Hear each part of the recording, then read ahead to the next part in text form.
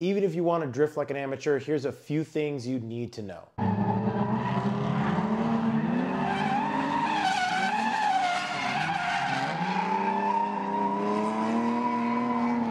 Recently, I went to Apple Valley Speedway in the high desert in California, and just like every other millennial my age, I've always been infatuated in love with drifting since Tokyo Drift came out in 2008. What do you mean, drift? And I will forever kick myself for not immediately looking into how to get started with my professional career of sending it sideways. I got to see a lot of guys on the track there that take this full time, they take it serious, and they take that punishment in the dirt if they wind up there. So that got me to thinking about what I would need on my road from amateur to Formula Drift, which now I am inspired to go see Formula Drift coming up soon this year because I got to see the ground floor of where this starts. And ultimately, I want to see where this goes. One of the coolest things about drift that I think I realized was that we can all pretty much do this. You just got a little bit of a checklist in the way. Unlike traditional racing, Formula One, rally, any other kind of circuits that you kind of see circulating around and things that I've always wanted to be a part of. I've always wanted to be a part of a racing team of some kind anywhere in motorsports. I love all of motorsports. It feels like drifting is one that I could just snap right into right away. You sure about that? You sure about that? You sure about that? There's just the barrier of entry, the barriers on the track, barriers in and around the track that every Z that I saw seemed just attracted to. They just absolutely had to hit the dirt pit. No matter how well they did around any of the corners, no matter how slow or fast they sent it, they just had to send it right into the dirt. Also enveloping yourself in the culture. Just like any other sport, you gotta get committed to doing this. Just like baseball practice, you gotta be there every day or every opportunity. Every time the field's open, you gotta be there. So just like that, on the track, you gotta be there every darn day that it's open. Doesn't cost a lot to do. Speaking of the culture, does not cost a lot. It seems like from this speedway that is relatively close to me, I would say between from where I am and from most people in Southern California, it's anywhere between an hour to an hour and a half, maybe 2 hours if you're a little further away, Los Angeles, which there are other tracks over there in Los Angeles, which is again, a little bit further away from us. So now we covered that you wanna get in the culture. It's not far away. It doesn't cost very much. I think like $100 per event, maybe a little bit more on some other ones, but you're telling me you can't save $100. You can't save $20 a day not going to Chipotle. You can't save a couple bucks not going to Starbucks just to send your car on the track to spend another $500 or $1,200 on tires. You telling me you can't do that? Yeah, you can. Talked about the barriers there. Pretty much the ability to learn, to get on that track, to make the sacrifice, you know, obviously ding, dent, damage, rebuild, reuse, recycle your differential because you're gonna buy another one, especially if you have an open diff on any of your cars, which brings me to the last barrier of entry, which is gonna cost you the most in the beginning. The long run's gonna cost you the money, obviously with any motorsport, with any sport, with anything. You could pick up golf today, tee time isn't free. You could pick up whatever it is. It's probably a lot easier than picking up a $2 million Ferrari F1 car, so I mean, but that's just me. Barrier of entry can be a pretty steep requirement, but you can keep it pretty minimal. I kind of want to go through the range of what you could get on a McDonald's salary, all the way to if you invested Dogecoin to when it was less than a penny and sold when it was just under $1. Oh my God!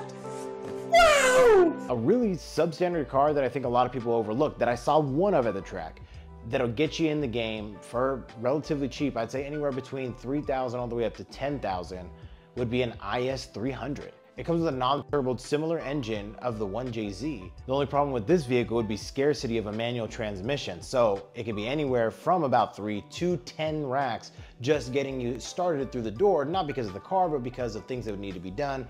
Welded diff, manual transmission, possible turbo, you know, tire, suspension, all that good stuff, which will kind of be included in the range of prices that I'm going to talk about per vehicle. So if I say 10, 20, 30,000, just think about the fact that it's like you're going to need wheels, tires, diff, turbo, engine swap possible, because some of these vehicles, they have the body, they have the style, they have the rear wheel drive, they just don't have the power in some cases. And don't worry, if you don't like Toyota, a lot of the cars are Toyota and Nissan. So just if you don't like Toyota or Nissan, I don't know, you're going to be drifting American, I guess, but we'll get to that. Another one, Lexus SC400, same budget, 1JZ, rear wheel drive, same budget in the price range, 5 to 10,000, because transmission, differential, wheel size, you guys get it. Now I am saying $5,000 to $10,000 range, but you can subsidize that by really going beat up, beat down, missing bumpers, missing fenders. You can really dumb down this cost so you can really pump it up with that extra few grand you got saved with turbo, eBay,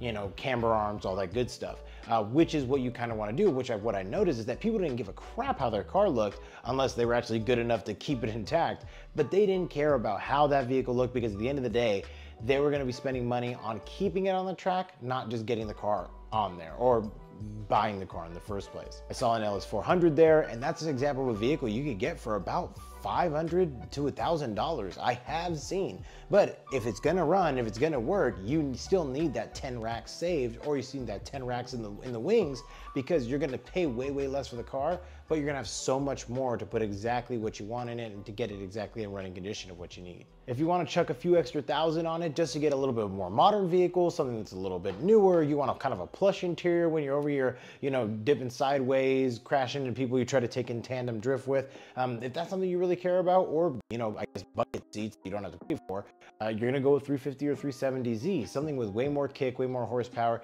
With some of the other ones I talked about, you might have to buy direct manual transmission, you might have to buy a turbo, you might have to buy this, you know, speccing it up because of the fact that it wasn't ever built to push power, push the rear end out. The 350, 370Z have enough pull, have enough push to get it sideways, and 9 times out of 10 they come in manual. And especially if you don't care about having a soft top, you could undercut this budget by a lot. I'd say 10 to 20 G's just to get in the door, or just to get enough parts on it to swing it with accuracy, with some intention, with some confidence. From my experience of just the one day I was there, it seemed like Z's were the middle range of what people were looking into getting. Z's were the people who, like, I've been doing this for a little bit, but I've not quite gotten there, but I'm trying, I'm working on it, I'm getting better, I'm hitting the dirt, I'm spinning out, but I'm working. But if that's a little too rich for your taste, if you're not afraid of rust, you're not afraid of no clear coat, you're not afraid of no front end, you're not afraid of no tail lights, and you're not afraid of buying a coil pack as soon as you buy the vehicle, then you go and get a G37 and G35, same motor, same build, same weight, different styling, but for some reason costs less. Probably because a lot of them actually are used in, not drift, but are used in what all of us car enthusiasts hate, which is takeovers. Despite if you get a Z, or you get a G, or you get an M, which is a thing, Infinity, M45. Kevin, look it up.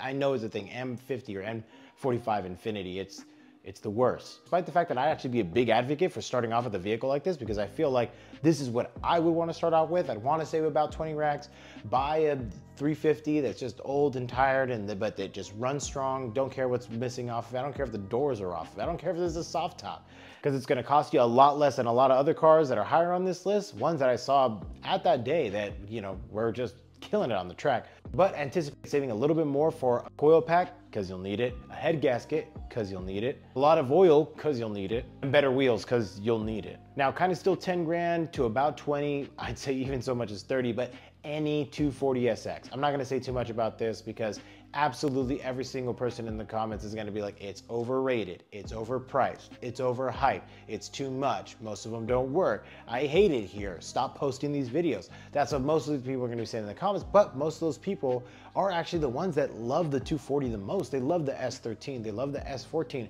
they love a Sylvia import, they love these cars, but the problem is that they recognize that the market has a lot of flaws when it comes to these vehicles, because we just bought them in bulk, or not we, but people who had money in the last couple years, or in the late 2010s, they had money, they bought the cars, they instilled a lot of nostalgia, a lot of hype in the vehicle, so now they're at such a high cost of entry that for a lot of people, unless you're looking for it because of the 50/50 weight distribution, because of the SR20 turbo, because of swapping an RB26, because of being able to perform an LS swap, because of all these advantages of that chassis, of that vehicle, that they're just not looking for it. I love a 240, and if I was 2 tax brackets above where I am now, I'd be looking to get one. Heck, if I was monetized, I'd be looking to get one. The amount of aftermarket support, the 50/50 split, just adds to it overall being just a really nice car to own. The Zokai kits, come on guys. From here on, let's say we're hitting the 30,000 and to outer space mark from here on. This is not in my space and not definitely where I'm looking to get them, but hey,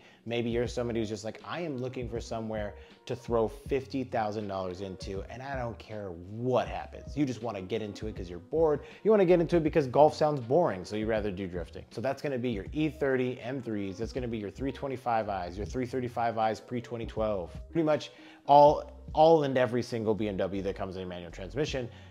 And because they're all rear-wheel drive, obviously not an X-Drive because that's X-Drive, that's four-wheel drive, don't do that. You're gonna search for any of these tonight. You're gonna say, hey, but Mookie here, I can get these for literally like $3 grand, $2,500 if I'm lucky for a 325i. I can get a 325i 2002 for like $2 grand. Manual transmission, it works, yeah, but guess what? As soon as you park it, all the oil is gonna be gone.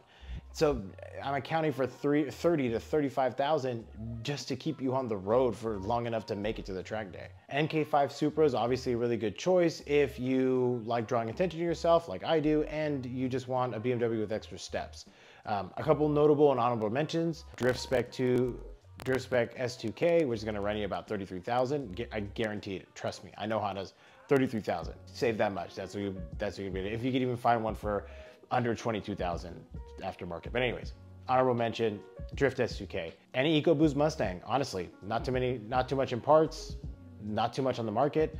5.0 Mustang, you want to spend a little bit more, you really want to send it at 80 miles per hour coming to the turn. Any imported Toyota Chaser, four-door Skyline, GTR, R32, things like that. Any import JDM rear-wheel drive vehicle, obviously you're going to do well because more than likely it comes packed with enough power or the support to get it on the track, but you're just not gonna have the support in aftermarket parts. But that's it for rattling off as many vehicles as possible that just lying in wait on Facebook Marketplace and offer up for you. Let me know what you guys think. Let me know what you would want to get started if you want to get started in drifting. If you want me to go ahead and send just the first $1,000 car with the rear wheel drive that I can find, so we could just post a video on here of me flying into the dirt, then flying out the windshield.